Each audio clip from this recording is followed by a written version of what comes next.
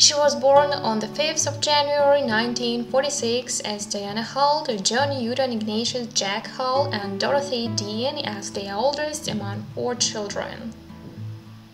Her father was a civil engineer and was also into real estate broking, and her mother was a homemaker as well as an amateur photographer. For a short while, she performed at nightclubs as a singer. In 1968, she landed up a role in the Broadway rock musical Hair.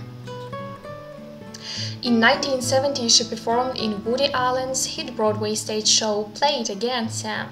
She received a nomination for the Royal Tony Award for her performance in the play. Her first major role came in 1972 with Francis Ford Coppola's Academy Awards-winning film The Godfather, starring opposite Al Pacino. Her next major film happened to be the 1981 released Rats, where she played as Louise Bryant, starring opposite her then-boyfriend Warren Beatty. She met with immense success and popularity starring opposite Jack Nicholson in the 2003 hit romantic comedy film Something's Gotta Give, directed by Nancy Meyers.